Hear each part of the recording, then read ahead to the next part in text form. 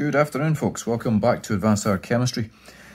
Then this afternoon's special treat especial, we are going to hopefully talk about these two areas here. That's strong and weak acids and bases, and pH. And in fact, we're going to delve into pH in a lot more detail. What on earth does that mean? Why is it always a capital H?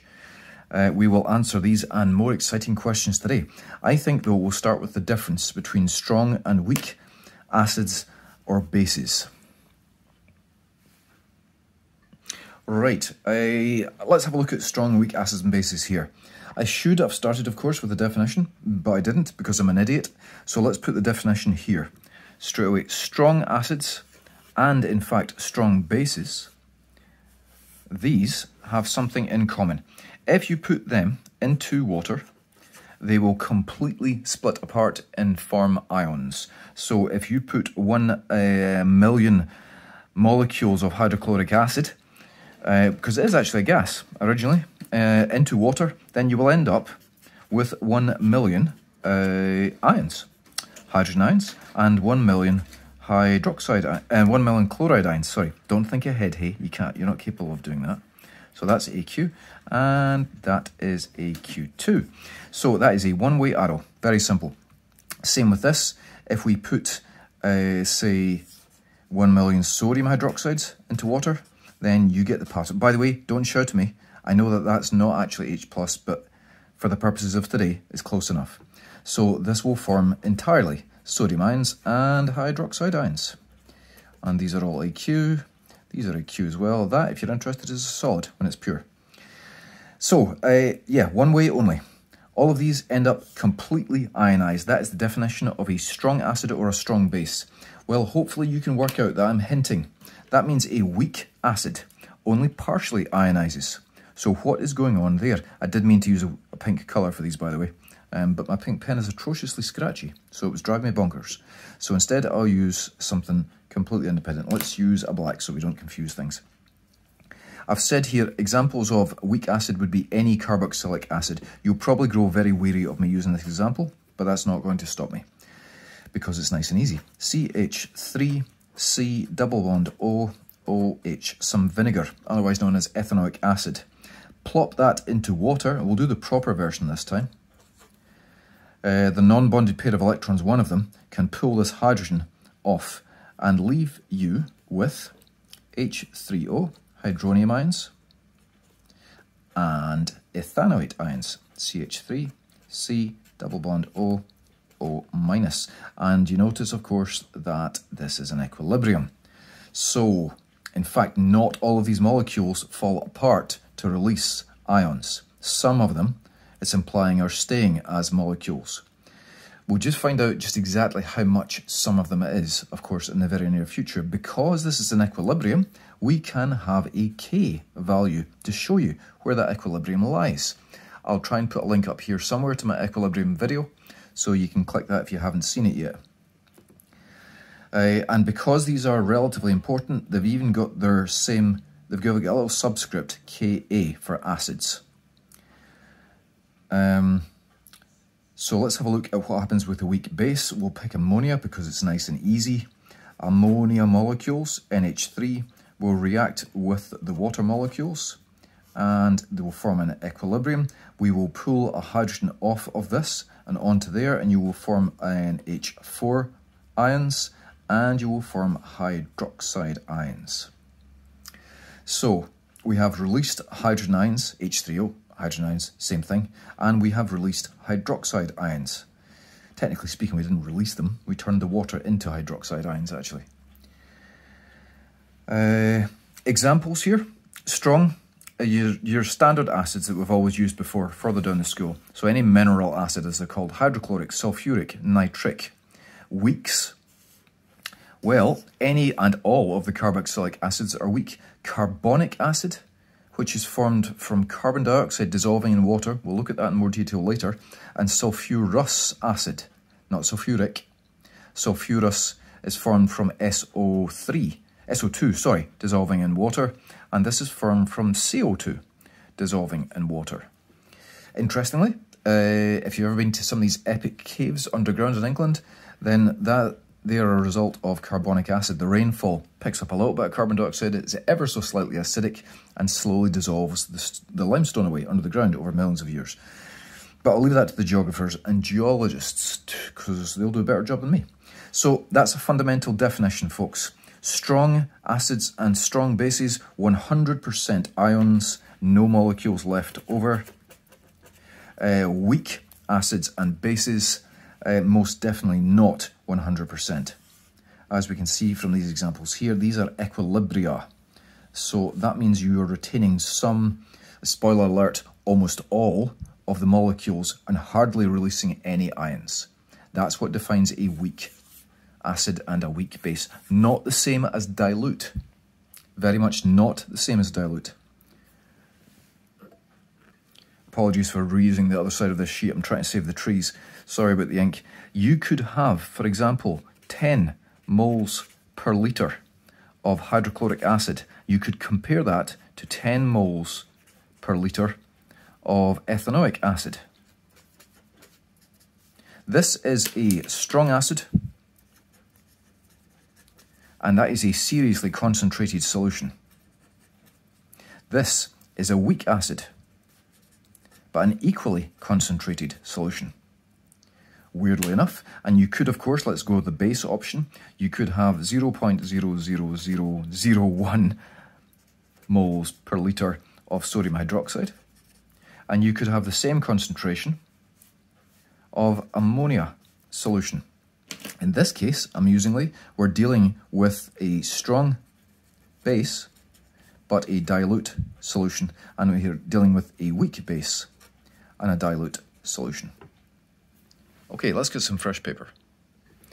Let's take a look again at this equilibrium constant for an acid, Ka. Let's look at it from the point of view of the equation. The equation I had on the other page was CH3COOH. Just ignore the gentle blues in the background. It's my son just jamming on his guitar. Probably more interesting than listening to me. We've got the equilibrium is going like that, and we're creating ethanoate ions and a hydronium ions. Now, equilibrium constants, everything on the right over everything on the left raised to their powers. So you would at first glance expect this to be perhaps, oh, exciting times again, we get to use the square brackets. Just to remind you, they mean concentrations in moles per litre. Times this, concentration of H3O, all over the concentration of this. No, I haven't lost my remaining marbles and forgot to put the water in. Remember, pure liquids don't get to play when it comes to equilibrium constants. So that is the expression for the acid dissociation constant for this particular acid, ethanoic acid. On page 14 of your data books, we actually have a whole load of weak acids and the actual numerical value of their dissociation constant. So if we flick back to my vinegar obsession for a second, ethanoic acid, they'll even give you the equation here, in case you're fuzzy on it. Goodness knows why, to be honest. The number here is 1.7 times 10 to the minus 5 that I've just drawn over because I'm an idiot. That's the Ka for this. 1.7 times 10 to the minus 5? That K is seriously less than 1, which means that there are many, many more times, in fact nearly, what, 170,000 times more molecules than ions released. So in fact, yeah, it's a good name for them, weak acids. They can get seriously weaker than that. Just a quick glance down here showing concentrations down at minus 19. Sorry, not concentrations, I apologise, showing K values down at minus 19. And we're also getting K values coming, what's the largest here? To the minus 2 for sulfurous acid. So you can calculate a Ka for these, Ka, dissociation constant of the acids, and they are shown on page 14 of your data book. We'll come back to 14 when we have a look at indicators in a couple of videos times. Sorry, I've forgotten how to speak. Okay, Just before we go on to a slight variation in the definition of an acid and a base, we'll have a look at 4 different properties here, comparing the same concentration of a strong acid to a weak acid. You may choose to pause the video, of course, and try and predict what's going to go on here. But if you don't, no problem. I'm going to give you the answers anyway. Nothing you can do to stop me. Rate of reaction. Well, let's just call this fast for simplicity. Because this acid here is a strong acid, so all of these ions are all simultaneously released into the solution, and they're all available to react, so there are tons of them around, so the reaction is fast. This, of course, is a weak acid, like I said, so these are only partially released all at once, so therefore there's less of them around, so the reaction is slower. Conductivity, again, we're going to dumb this down a bit. We're simply going to say high, because there's lots of ions around, and you guessed it, low, because there aren't lots of ions around. Ions? pH. I'm going to consult my crystal ball of pH, and I'm going to come to the conclusion that the pH of this is 1. By the end of the video, I'm hoping you will know how I was able to know that. This we will also calculate. I think it's 4 and a bit, but I'm not entirely sure. Between 3 and 4. Let's hedge my bets. Simply because the concentration of the hydrogen ions is lower. Now, here's the one that blows everybody's minds, because if we have got 10 milliliters of the acid, both of the acids, they're equal concentrations, equal volumes, and they're also what's called monoprotics. In other words, they only release 1 hydrogen ion from each of these acids. You can compare sulfuric with this, because sulfuric releases 2 moles of hydrogen ions. Now, if this concentration is the same as this concentration, and it's a 1-to-1 reaction, then if you've got 10 mils of the acid, you're going to need 10 mils of the alkali. And you're all going, yeah. Now, here's the slightly odd one. You still require 10 moles of the alkali to neutralize this. Why? Well, you've still got the same number of moles of hydrogen ions eventually available.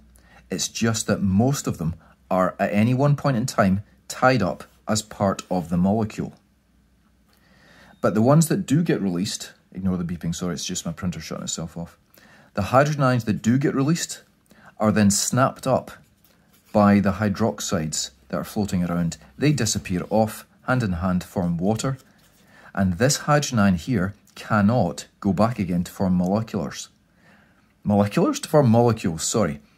But this reaction here, this can release another hydrogen ion, which gets snapped up by the nearest hydroxide. And eventually, all of your molecules have gone, and they have released all of their hydrogen ions, which is the same total number of hydrogen ions in the end. It's just that the reaction happens a bit slower. So that's why you still need 10 mils of alkali to neutralise it. A little bit of a twister for the mind, that one. And a favourite trick SQA question in the multiple choice. Okay, these are called the Bronsted Lowry definitions of an acid and a base. Can I get Mr. Brons or Mrs. Bronsted, whoever it was? His name right. Bronsted, there we go. It's German, so it's got that weird, I don't even know what that's called. I'm terribly ignorant, sorry. Bronsted Lowry definitions of an acid and a base. So an acid is something that gives out protons, and a base is something that receives or accepts protons. Pretty much what we sort of explained in National 5, there's nothing really new there. We can take a quick look at, once again, I'm sorry, massive lack of imagination. Let's do this one here.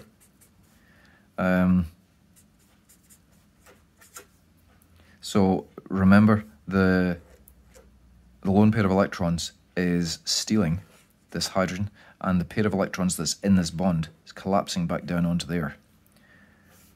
So we end up forming double bond O, O minus, and H3O plus.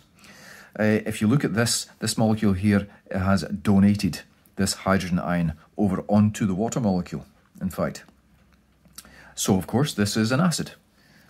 Interestingly, you might realise that the water here is behaving like a base. Not what you think of as a base, but this is definitely an acid, that's for sure. And if we look at the other example, let's look at ammonia as a weak base.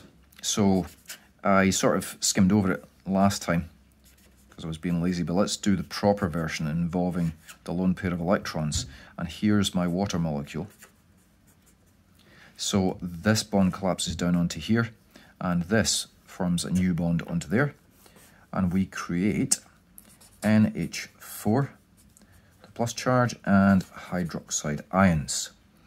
Now in this case, this ammonia molecule is accepting this hydrogen ion, so yep, it's behaving like a base, absolutely. Although again, fascinatingly, look what the water's doing. This water molecule is actually donating a hydrogen this time round. So we've got a new word to throw at you, a new word to describe something which has got the properties of both an acid, like it's behaving here, and a base, like it's behaving here. The word for that is amphoteric. So water is described as an amphoteric molecule. That's an M, sorry. And it can behave like a base, and it can behave like an acid. Interesting, very versatile molecule, which is nice for all life on Earth. Sorry about that, I was going to go on to something else here, but I've totally forgotten. I need to finish off something else. We're obsessed with looking at reactions from left to right, because that's how we normally consider them. And we tend to forget that, of course, that is an equally valid direction to look at it at. So if we look at what's happening here to here, we can see that the ethanoate ion is actually accepting a hydrogen ion from this and turning itself into this. So if you're looking at it from right to left, then this is actually acting like a base. But you can't just call it a base because that's going to confuse everything. So we invented a term to describe the reverse of equilibria, and we call it a conjugate base. So this here is behaving as what's called a conjugate base. Basically, sorry about that, had to be done. It's the counter ion of the acid, effectively. This only applies, of course, to equilibria. It doesn't apply to strong acids and strong bases. So it only applies to equilibria. So if you're going that way, then we have the conjugate base. And I'm hoping that you can anticipate what I'm going to say about this ion here. Because if we look at this going in that direction, then the ammonium ion is shedding a hydrogen ion. It's discarding one, which means it's behaving like a conjugate acid. Grand. Have we covered everything I wanted to? Let me just check so I can go on to talk about pH and how you calculate it. The quick answer to that is yes, we have it. I'm losing the light here. This is what happens when you film halfway through November in the Highlands of Scotland. You've got 5 minutes and then the sun goes down. Let's have a look at pH just before we lose the light then. pH, what is going on there? Let's do pH first of all of strong acids because that is the easiest one to calculate. P actually means negative log of something. And H is actually the concentration of the hydrogen ions, or hydronium ions, same thing, in moles per litre. So we get to do the negative logarithm of the concentration of the hydrogen ions. By the way, that's log to the base 10, which I'm not going to write every time because life is way too short. Not these weird natural logs, I don't understand them. I'll leave them to the maths department. So what? Well, let me pause this, I'll draw a table out and you'll see. Right, what I've got here is I've got a table of concentration of hydrogen ions in moles per litre. I've just flicked it into scientific notation. Why have I bothered doing that? Because if you're dealing with 1 here, and if it's log to the base 10, then the log of that number there is simply the power, which would give you a pH of, oops, -1. That's why we have negative of the log. So the pH ends up becoming +1. This one here will be +2, +3, you get the idea, +4, +5, lovely. So that is how we calculate pH for strong acids. If you know the concentration of the hydrogen ions, all you need to do is take the log of it and then invert the sign of the answer that you get. If you're dealing with something weirder like 3 times 10 to the -3, you can't simply do it in your head. You're going to need a calculator for that. I may go and steal my son's calculator for that actually. Just before we do that though, why did I start at 0.1 moles per litre? Because you can quite happily get 1 mole per litre. Yes, you can. Do you want to anticipate the pH number of that? We can show that as that, which means the pH of that is actually 0. So yes, you can get a pH of 0. And as Duncan in my advanced higher class speculated, what happens if you have got 10 moles per litre, which you can get. It's pretty, you don't want that anywhere near your hands, but you can get it. That is now 1 times 10 to the plus 1, which means pH can indeed be -1. Why can't you get -2 pH? Simply because that would require 100 moles per litre of concentration, and you can't simply physically dissolve that much acid in the water. So that is how you calculate pH. Just before we leave, can I point out that in order to change the pH of a solution by just 1 click on the scale, you would need to actually dilute it by a factor of 10, sorry, divided by 10. So to change by 2 clicks, you'd have to divide it by a factor of 100. So you need to dilute something 100 times in order to change the pH unit by just 2 clicks. pH is logarithmic, and now we can see why. Okay, so let's have a look at this one. In fact, what if we had that? I would punch in 3 to the power of -3. And then I want the log of that. I don't know why I punched that in, sorry. I want log of the answer. I'm not used to these high-tech calculators. And then that's -2.52. And of course, we flip that and it becomes positive 2.52. All right, one more thing before we leave this. This is all fine and dandy, but what happens if a question told you this? The concentration of sodium hydroxide. So we have sodium hydroxide. Its concentration is, I don't know, say 0.02. moles per litre. What's the pH? Now we have a problem here because we know the concentration of OHs, but that's not what we want to know. We want to know the concentration of H's. Fortunately, our old friend, the water equilibrium, Kw, is going to come to our rescue because it tells us that the concentration of hydrogen ions times the concentration of hydroxide ions equals a constant number, which at 25 is that. So we know that because it's a constant. We know that because the question told us what it was. All we need to do is solve for that and then calculate the negative log of that answer.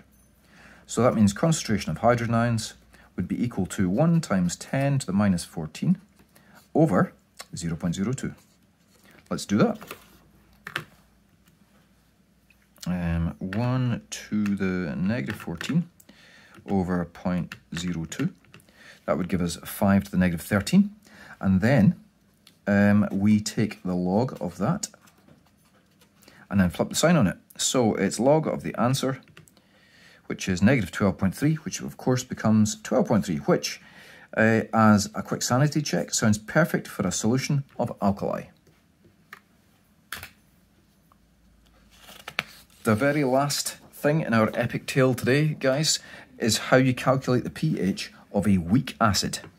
Now, we're on pH again, but this time it is option number 2, weak acids. Now, their problem is that all their hydrogen ions are not being released all at once. Remember, if you're paying attention to the start of the video, you'll know that. Now, the good news is, on your formula page on the back of your data book, there is, sorry, in the front of your data book, I apologise, there is a way to calculate the pH of weak acids. It's half pKa minus a half log of C. What's going on here? Well, that is the concentration of your weak acid in moles per litre, of course. And this pKa, we know what a Ka is. pKa, like before, is just negative log of the Ka value. Remember the data book page? I didn't mention it at the time, but they've got the Ka and they've also got the pKa worked out for you. You don't even need to work that one out. Wonderful. And what a stroke of luck. The pKa is 4.76 for ethanoic acid. I'm going to take a very quick revisit to my table of properties. Ta-da! Now, let's actually use this equation here. Bring it down to camera, hey. Pretend you're a semi-professional at this. Let's use this equation here to actually calculate the pH of 0.1 moles per litre vinegar. So we need a half pKa, which is a half times 4.76, minus a half of a log of, what was the concentration? 0.1.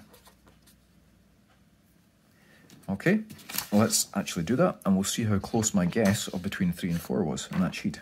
Might end up looking like a spanner, which is quite possible. So 0.5 times 4.76, that is 2.38. Take away a half of, well, 0.1 log, log of 0.1, I don't know if I'm even doing that, it's -1. So that's a half of -1, which is negative a half, which is plus a half, of course. So that's 2.38 plus 0.5, which in my head comes out to be 2.88. So I was a little bit off, but I wasn't too far away. That's how you calculate the pH of weak acids. And I think that's actually us done. Let me just check. Oh, have I missed anything out? The nature of pH. Was there something I wanted to talk about pH? One last one to do with pH. I want to show you something really quite geeky, but it's really quite cool as well, which is exactly why the pH 7 is neutral. Let me show you something for a second here, guys. Do you remember when we told you at National 5 that the definition of a neutral solution, we told you that it was when you had equal concentrations of hydrogen and hydroxide ions. We didn't tell you that it was 7. That's because telling somebody that a pH is 7 is neutral is a terrible definition. This is actually bang on the truth. Now, if we look at our water equilibrium, flick back to our last video for a second, concentration of hydrogen times concentration of hydroxide, whoops, equals 1 times 10 to the minus 14. That is true for 25 Celsius, or 298 Kelvin, as we'll come to in the thermodynamics section. Now, this number and this number are equal to each other, which means they're identical, and if you're multiplying the same number by itself, that is the same as saying this. Okay? Now, if you want to calculate what pH that happens at, we need to know the concentration of the hydrogen ions. This is currently squared. So let's square root that. That will get rid of that. And let's square root that. And it turns out that the concentration of hydrogen ions at a neutral solution, or in a neutral solution, is 1 times 10 to the, you can probably work it out yourself if you're decent at maths, minus 7.